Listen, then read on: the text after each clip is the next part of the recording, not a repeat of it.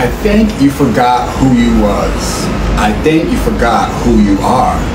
You've let other people come into your energy, into your aura, and kind of fester in your thoughts. Their thoughts kind of fester in your thoughts. Their words kind of fester in your thoughts. Or their energy or their actions kind of make you want to water yourself down in order to fit in. But you were not meant to fit in. You were meant to stand out. You were meant to be abundant. You were meant to shine and outshine others, but not in the arrogant way. You were meant to outshine others so they can see your light and see what you've been through and be inspired by it. To be inspired to do better in their own lives, and that may trigger them to not like you.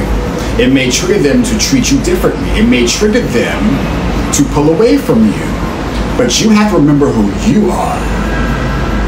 Who you've always been, which is someone who's abundant, someone who's loving, talented, graceful, and doesn't take any crap. So again, do you know who you are? Do you remember who you are? It's time that you start remembering who you are.